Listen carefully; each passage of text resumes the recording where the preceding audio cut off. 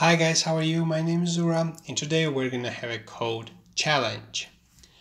In my previous video we talked about asynchronous programming. We talked about event loop. We talked about promises and callbacks, and we explained the callback hell, which is for nesting callbacks. And then we converted our callback hell into a nice promise chain, which makes code really readable. If you haven't watched these videos, I really recommend you to watch them. You can find the link in the description of the video. Then we talked about async and await keywords, which makes code even more readable when we're working with promises. And then we talked about browser new fetch function, fetch API, which is for fetching resources. And today we're gonna combine all of them, at least try to combine all of them to have a nice code challenge. For this code challenge, we are going to use GIPHY API. We're going to see how we can register there. First, we need to create an app, and then we take the API key, put it in our code, and we can make requests using this API key. Thanks for watching. Stay subscribed. Let's start. Today, we're going to create this small, tiny, but really awesome app. We're going to search for gifs and we're going to see top 5. So let's search for JavaScript, and here are JavaScript gifs. Let's search for Jim Carrey and waiting for until gifs are loaded, and we have them. This is the purpose of today's code challenge. Type developers.giphy.com in your browser. You can find the link in the description. You need to sign up. If you are already signed up, just log in and you will be redirected to your dashboard where you need to create your first app. I'm going to create my app and call it Async Challenge. And app description is something what you want to use this app for. So, teaching purposes. Create new app. It needs a couple of seconds and it will give me my app key. Here is my app and here is my key. I'm going to copy my key and put in the global.js. You can find this project. This is a seed project, and you can find the link of this project in the video description. I uploaded the project as an initial version on my GitHub, and you can find it there, and there's also a final version already uploaded. So I'm gonna, if you open your initial version and go to the global.js, here is Giphy key, and put your Giphy key here. I'm gonna paste my key here, and that's it. I can now start working. The main file we're gonna work is app.js. I have prepared some CSS and HTML also for this project, which I am not gonna focus right now. So I'm going to focus on app.js, making in asynchronous calls, returning result, working with promises, and so on. If you're interested about some CSS and HTML stuff also, just leave comments below and I can help with this. And if you are also interested to see some DOM videos from me, leave comments below. Okay, let's start. Now we're going to make a request. For making a request, let's explore GIPHY API, how to make a search request. If you go to the docs and scroll down a little bit, we have this search which gives us detailed information how we can make search. But before that, we have simple example using different languages. Code examples, here they are. So Python, JavaScript, Ruby, PHP, and so on. This is our search URL where we are searching this queue parameter, API key, and limit how many gifs we want to grab. Let's copy this URL and write browser fetch function using fetch API to grab our gifs. Fetch my URL, and I'm going to replace my API key with GIPHY key. And my query is something which I will accept in my GIPHY search. So here's my keyword. I'm going to put my keyword here, and here's my string. So the full URL, I'm passing API key, search, and limit. I want to grab five gifs, and let's return the result, which is a promise. As I mentioned before, I have prepared some JavaScript methods also. If you have downloaded our initial code, you can find the code there. So for appending an image in the container, showing loader and hide loader, and we're listening to the form submit event. And when the form submit happens, we're taking this search value and passing it to the main function. So one thing which I missed is that main function doesn't accept our search keyword. So let's accept it, search keyword, and let's use our GIPHY search method passing this keyword, which returns a promise. And I want to see the result returned from my promise. So there are two options. Either I can write then here, and this is my response, and I'm gonna print my response here, and here's my result when I make a search JavaScript, and here it is. I'm gonna expand my console. I will zoom in also. Here's my response returned from the fetch, which has this JSON method, and I want to see what's the actual result returned from this GIPHY API. So I'm going to print JSON, which is also a promise, as I explained in my previous video. So better will be if I return another promise from this fetch. So response corresponds to response JSON, and this returns a new promise, which is a promise for actual result. And let's print my result here, and I'm going to call my variable result also JavaScript. Here is my result. It has data, which is an array containing 5 elements. We grabbed 5 gifs. So this is it. And each of them has a lot of information actually there. You can explore it yourself. I'm not going to spend time on this right now. I'm going to go to the images and take original one. So result, then data, which is an array. Then for each of them has images, and take original, which is an object also and has URL in it.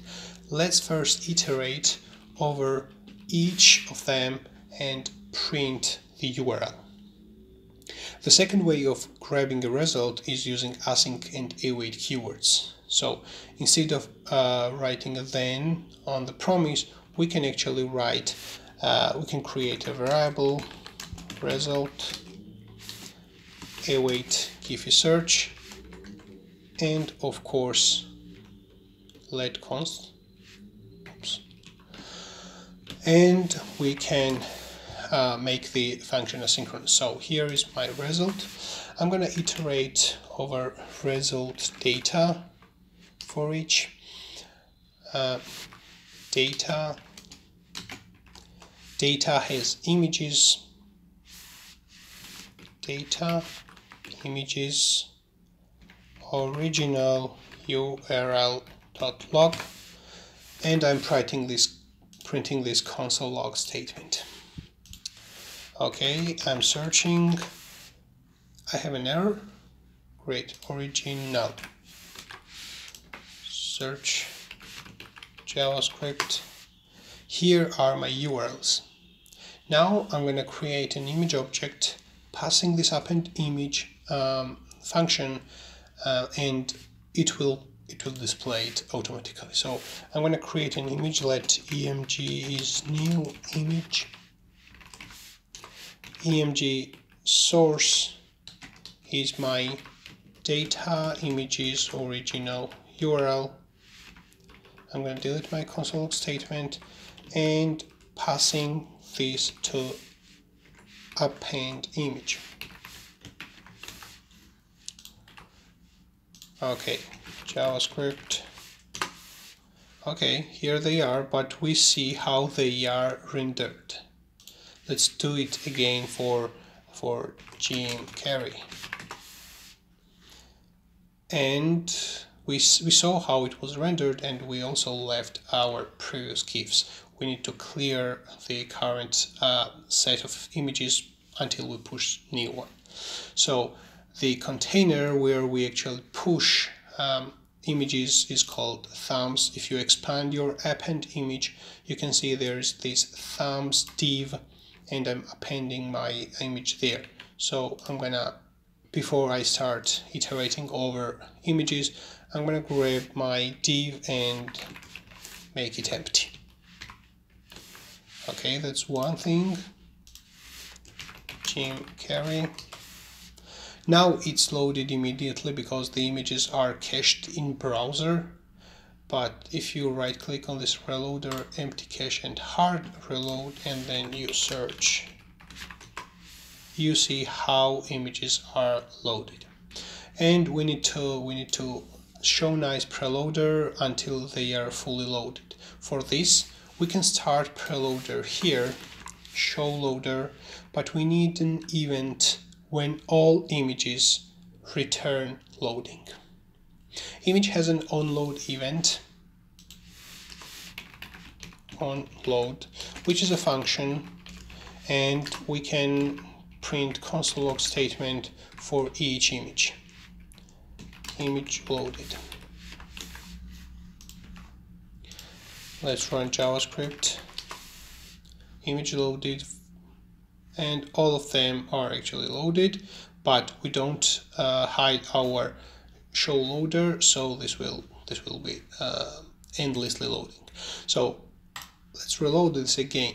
We have our event, and we need to keep track if all of them are loaded.